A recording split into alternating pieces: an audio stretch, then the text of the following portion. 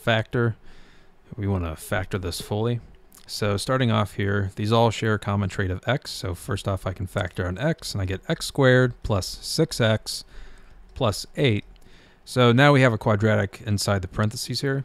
We could use the quadratic equation, but we don't need to. We can.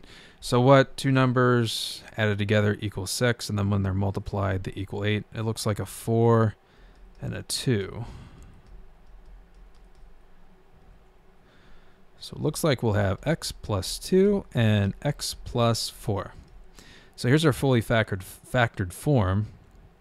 But let me multiply it back together just to check. So we get x squared plus 4x plus 2x plus 8.